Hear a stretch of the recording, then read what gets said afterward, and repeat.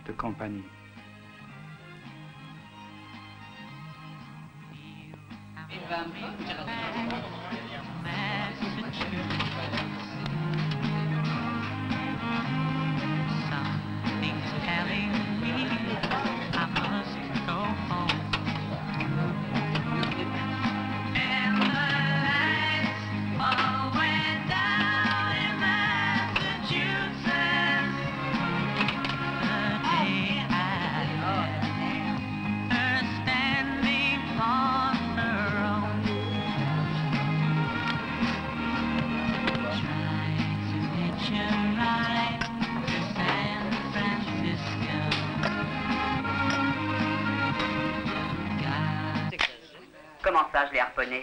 Mais c'est lui le premier qui m'a offert une cigarette. Du coup, depuis hier soir, j'ai abandonné les golduches. C'est décidé. Je me mets au Pol Mol. Ça sera une manière de me souvenir de lui. Il était en train d'essayer de s'expliquer avec la vendeuse. Elle faisait semblant de ne pas comprendre, évidemment. Je lui ai dit, il veut des pâles mâles, quoi. Alors elle a dit, il ne peut pas prononcer normalement, celui-là. Oh non, là t'exagères. Je lui ai pas foncé dessus. Je l'ai vu dès qu'il est rentré. Il faisait tâche. Vous aviez qu'à être plus rapide. En tout cas, lui, c'est ni une folle ni un gigue. Mais c'est toujours la même chose. Vous êtes là en train de dire, ah, celui-là, je me le ferais bien, mais personne ne prend l'initiative. Allô?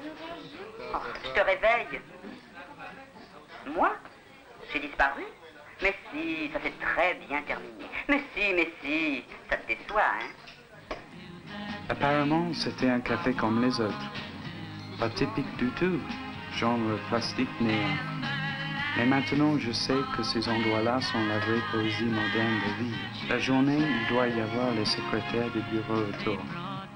La terrasse était fermée, et au bar, c'était que des épaves de la nuit. Il avait commencé par me demander une cigarette. C'était un drôle de type. Pas tout jeune, mais habillé comme s'il était un adolescent attardé. Peut-être qu'il avait eu du charme, mais il y avait quelque chose d'usé, de tendu. Il essayait de se montrer gamin, de bonne humeur. Et j'ai pensé que ça ne devait pas être facile de vieillir pour les gens comme lui. Il continuait à faire comme s'il était très séduisant, même avec moi. Mais il était trop nerveux, après toutes ces nuits à boire, je suppose. Je ne supporte pas la bière française. Aussi, quand le garçon a apporté 2 bières, j'ai demandé une vodka orange, et lui, il s'est envoyé les 2 bières. Il faisait comme s'il était mon hôte.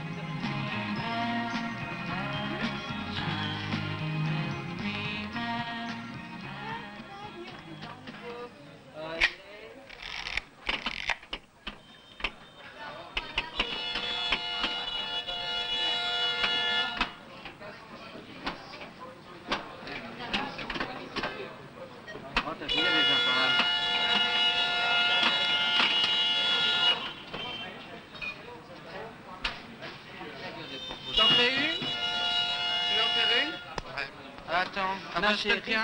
Ah bah je te le tiens, bah vas-y, je te le tiens, bah vas-y. C'est des... Pas du tout, c'est des Indiens qui portaient les Arabes. Oh, c'est dans le trou, c'est dans le trou. Non. Mais non, c'est pas toi qui le regardais quand t'as mis. Ah bah non, attends, Junior, non. Au contraire, c'était moi qui lui expliquais l'endroit. Le malheureux, il avait l'air de croire qu'on allait le manger tout cru. Il avait pas bien compris où il était tombé. C'est pour ça que j'aime bien le Royal. Parce qu'il y a un tas de gens qui arrivent là par erreur. Puis la lumière, elle est peut-être un peu dure. Mais j'en suis plus à cacher mes rides dans la lumière tamisée des boîtes. Oui, c'est vrai, je suis très café. Et pas du tout boîte. D'ailleurs, le Royal, c'est les chiottes de la rue Sainte-Anne. C'est les déchets. Et c'est dans les déchets qu'on trouve les diamants. Enfin, les diamants bruts comme lui.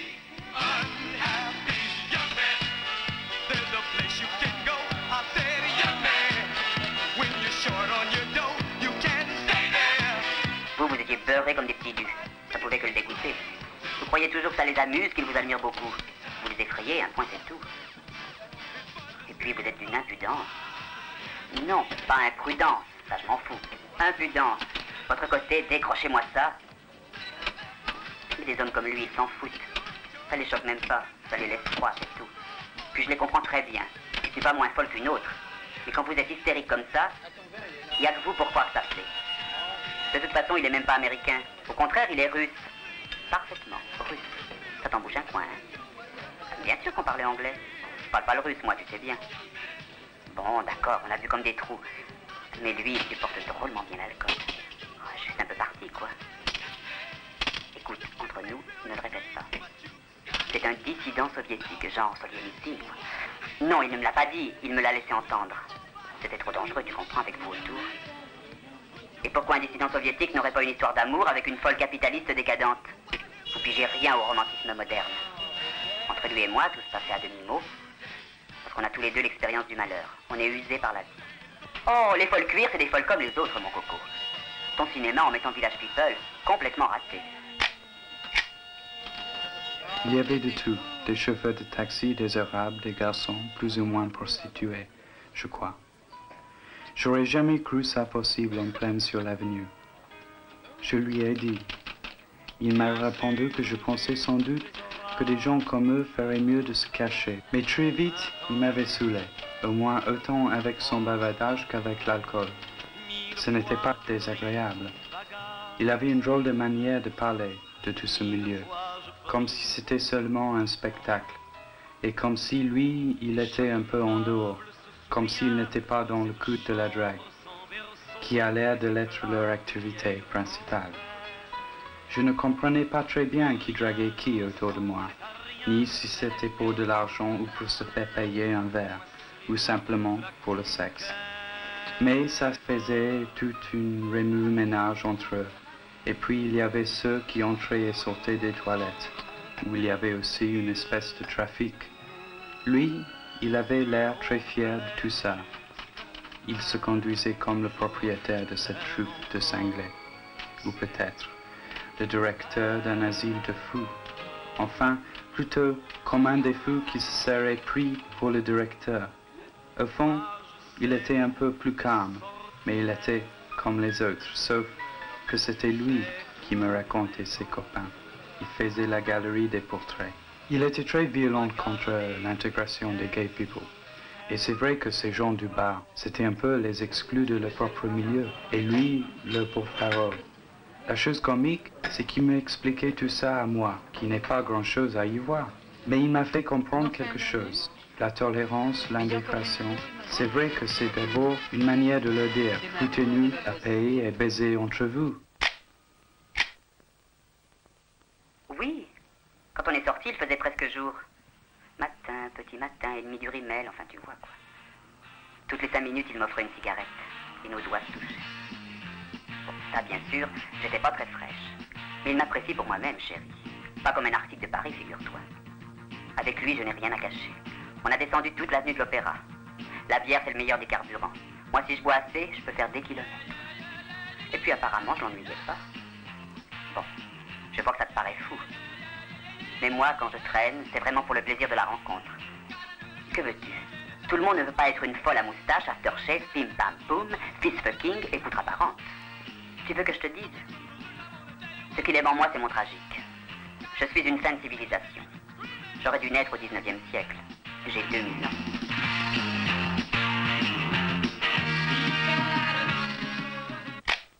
Il avait beaucoup de culture, mais un vrai patchwork, avec des contradictions bizarres.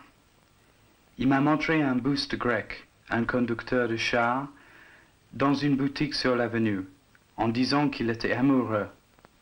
Je lui ai parlé de New York, du village, mais il m'a dit qu'il n'avait pas trop aimé, justement parce que c'était trop fait exprès pour eux, qu'ils s'y retrouvaient entre soi.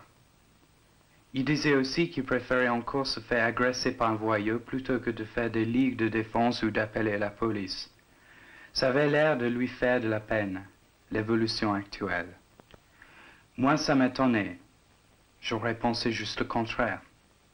Il disait qu'entre eux, des gens comme lui et des Loubards ou des Arabes, il y avait des tas de liens, et puis que s'ils se mettaient à se poser en victime, forcément ça couperait ces liens, cette communauté des marginaux.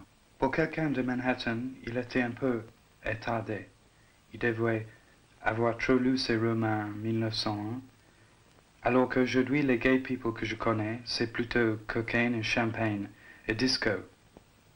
Mais ça me touchait, c'était un peu naïf, très continental, cette idée d'être malgré tout un outlaw. I'm the baby scarred above. I'm the kid with kicked out teeth. Cuddled, then rejected, stole and given back. I'm a jumper on the wrong one. On a fait les poubelles à 5 heures du mat. Il a trouvé une pièce de 1 franc.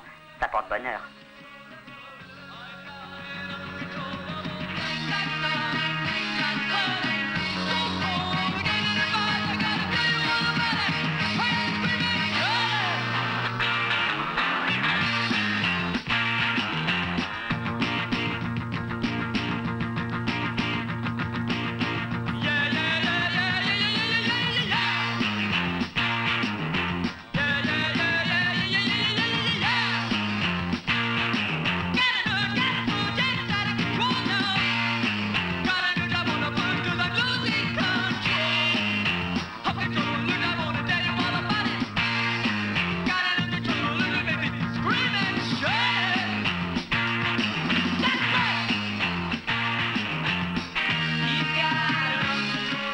On était encore rondes comme des billes.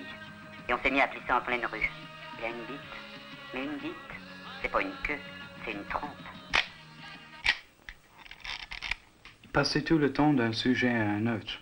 Il essayait de me provoquer. Il devenait un cynique. Et puis d'un seul coup, il était romantique, ou alors il se mettait à me débiter une morale de marginal, fier de l'être. Il me racontait Marrakech. Mais c'était pour me dire qu'il détestait le charter set de homosexual bronzés et qu'il n'aimait Marrakech que sous la pluie.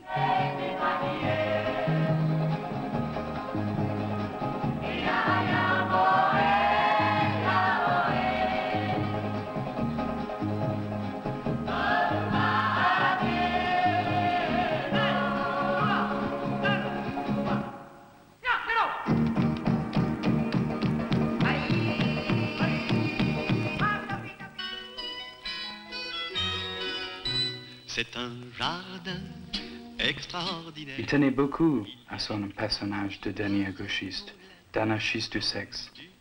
Moi, ça ne me faisait pas convaincu. Je voulais bien l'écouter, puisqu'il ne me demandait rien. Je ne me rendais pas compte que c'était un peu cruel de le laisser s'enferrer comme ça.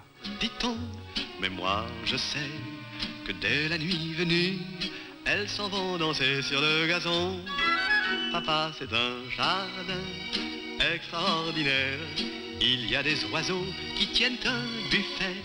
Ils vendent du grain, des petits morceaux de gruyère. Comme clients, ils ont monsieur le maire et le sous-préfet.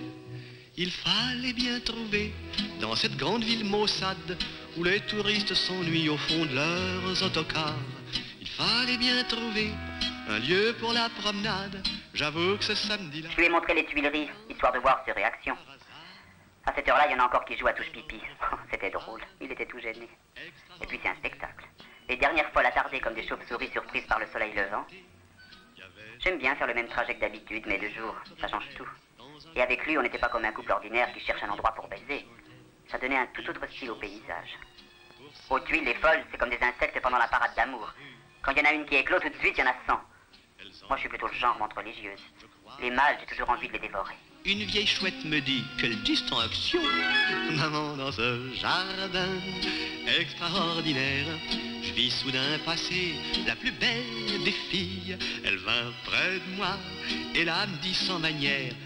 Dans le jardin public, il m'a amené dans un endroit qui était fermé par des grilles. Dès qu'il voyait une grille, il voulait la passer. C'était là qu'il mettait les chaises et le matériel pour les jardiniers. Là, j'ai pas pu faire autrement que comprendre ce qu'il me voulait. Il avait depuis le début une attitude très obstinée et très timide en même temps. On avait l'impression qu'il ne s'était jamais fait d'illusions, qu'il essayait un peu désespoir. J'ai senti qu'il était résigné d'avance à la défaite. Au fond, si j'avais accepté ce qu'il voulait, ça aurait été par gentillesse ou par pitié. Je fais pas l'amour par pitié. J'ai peut-être tort. Il n'avait pas du tout insisté. Et si j'en avais pas été sûr qu'il n'oserait jamais insister, je l'aurais jamais suivi cette nuit-là. Il est, vous le voyez, au cœur de ma chanson. J'y vole parfois quand un chagrin m'éprouve. Il suffit pour ça d'un peu d'imagination. Ah, ça, il aurait eu droit à tout, même la tasse. Le grand tour complet, quoi. Le temps de l'apprivoiser. Come on! Come on! Hurry up, Mary, come on! Come on! Come on! Hurry up, Mary, come on! We're going down the park. We're going down the park. Now listen here, Harry, we're going down the pub. You better tell your mama then finish up your grub. I wish you'd listen to me. No, I don't want a cup of tea. Come on! Come on! Hurry up, Harry, come on! Come on! Come on! Hurry up, Harry, come on! We're going down the park.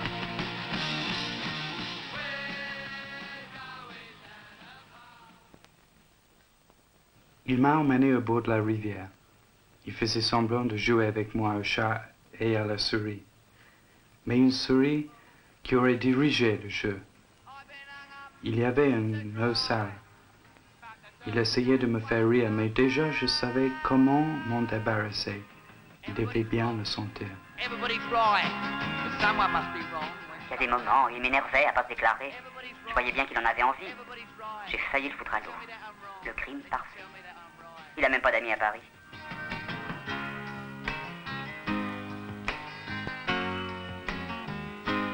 I'm the baby that kept on crying, and his dad said, leave him alone.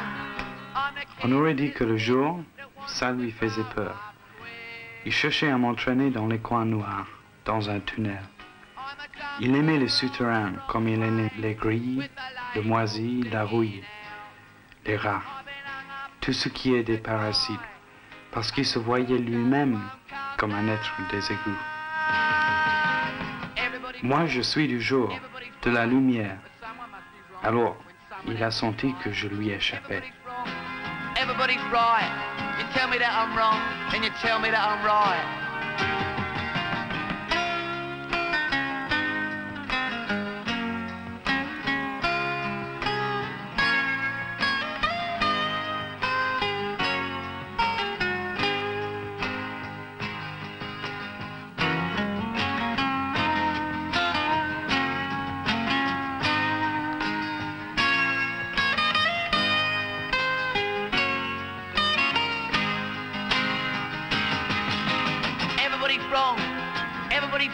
Je l'ai emmené sous le pont royal. J'aime bien l'eau dégueulasse, la Seine, les Kleenex qui traînent. Et puis dans ce tunnel, il faisait noir comme dans le cul d'un nègre au fond d'une mine.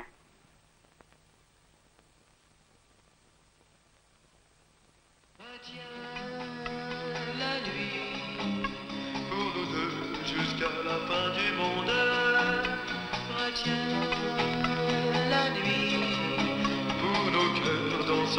force vagabonde, serre-moi fort contre ton corps.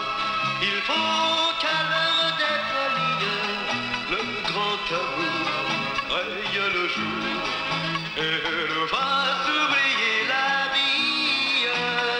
Retiens la nuit, avec toi elle paraît si belle. Retiens la nuit, mon amour, qu'elle devienne éternelle, pour le bonheur de nos deux cœurs. Arrête le temps. Parfaitement. J'ai fini la nuit avec lui. On est allé à son hôtel, tu sais, l'Intercontinental. Mais oui, près de la place Vendôme. Très très chic. Bah, bien sûr qu'on m'a laissé rentrer. Et il m'a raconté sa vie. Passionnant. Comme je te le dis, ma petite chatte. C'est quelqu'un de très important. Il est à l'ONU ou quelque chose comme ça. C'est pas n'importe qui. Il gagne très bien sa vie. Mais c'est surtout le charme, la douceur. Oh, ça change des mufles habituels. On s'est fini au champagne dans sa chambre. Tu voudrais bien le savoir, hein, salope. Ça t'excite. Eh bien, tu peux te faire un doigt. Moi, je suis discrète. Discrète et satisfaite ou remboursée. Bon, allez, je te quitte, il s'impatiente. Nous allons prendre le petit déjeuner à Bagatelle. Il veut voir le bois. En amoureux.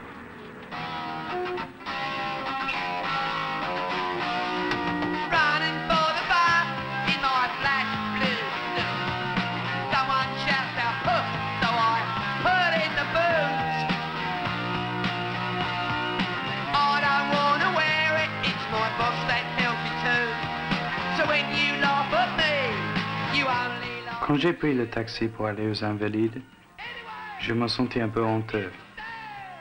Le soleil était levé. Paris redevenait comme une carte postale. Dans quelques heures, je retrouverai ma femme et mes gosses. Lui, il me laissait seulement une odeur de cendre de cigarette froide. Et puis cette fatigue d'avoir marché pour rien, d'avoir parlé pour rien, de l'avoir vidé de ses confidences et de ses émotions. Maintenant, quand je reviens à Paris, j'évite l'avenue de l'Opéra le soir.